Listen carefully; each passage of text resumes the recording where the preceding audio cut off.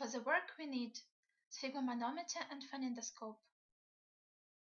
The way of making. The patient should be seated comfortably with the back supported and the upper arm bared without constrictive clothing. The legs should not be crossed.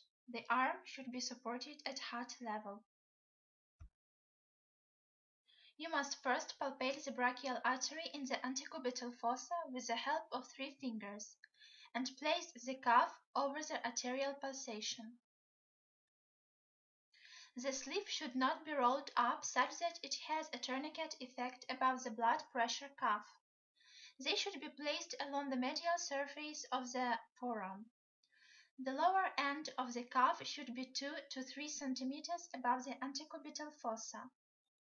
The bladder of the cuff should encircle at least 80% of the arm circumference. It should be put so that you are able to put 2 fingers under the cuff.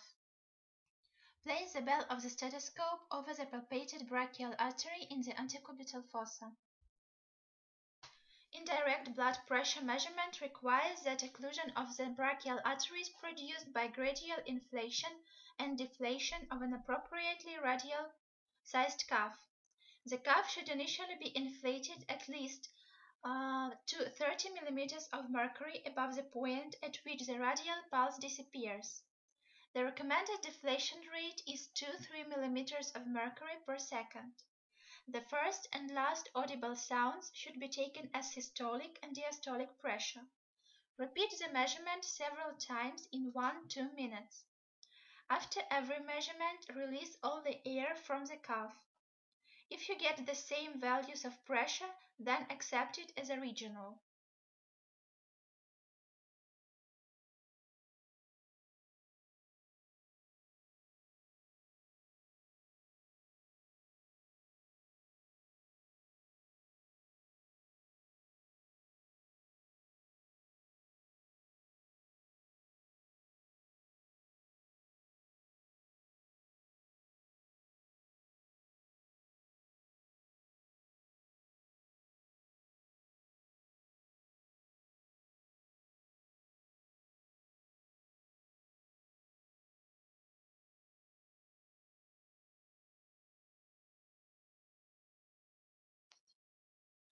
There are 3 types of normal arterial pressure in the systemic circulation.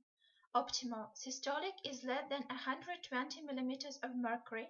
Diastolic pressure is less than 80 mm of mercury.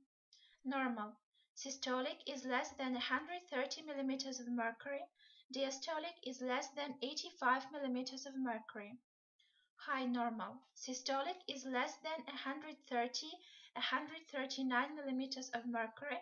Diastolic is less than 89 mm of mercury.